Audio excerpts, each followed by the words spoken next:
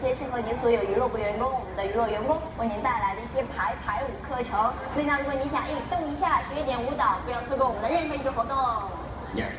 Now, as well as the cruise compass, there's also another way where you can find out what's going on throughout the day, and that's what we call our wayfinders. Basically, what these are is, well, they're oversized iPads, I suppose you could say. Oversized iPads, right there. You'll see them by every elevator, by every lift. All right, as you are going up, so in every sort of stairwell, I suppose that's what I wanted to say. Yeah. You will see these. Now, what you've got to do is very, very simple.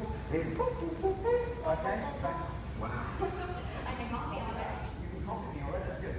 So it's a touchscreen system, alright, the only thing is you can't play Candy Crush or Angry Birds on it. No, you can't.